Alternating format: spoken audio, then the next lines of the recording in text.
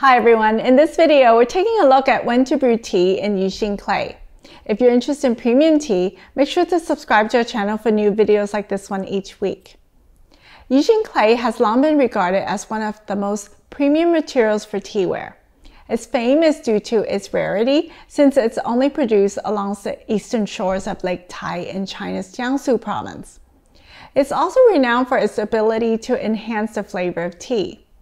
Yixing clay is created by pulverizing stone, which is blended with water and aged until it turns to clay. It is then fired at a higher temperature than most teaware, giving it glass-like qualities. Unlike other teaware, Yixing clay is always left unglazed, allowing its specific mineral content and porosity to interact with your tea as it brews. Yixing clay has the unique ability to reduce tannins and bitterness in tea, resulting in a smoother mouthfeel with a longer-lasting, richer finish. However, this impressive material is not suited for all tea styles. Lighter teas with delicate aromas like green tea can be overpowered by Yixing clay and lose their complexity.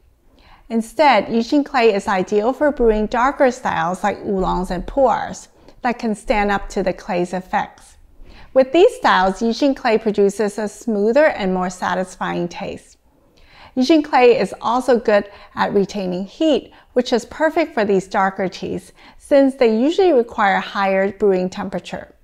Because the clay is porous, over time Yixing clay teapots will absorb the essence of the tea you brew in it.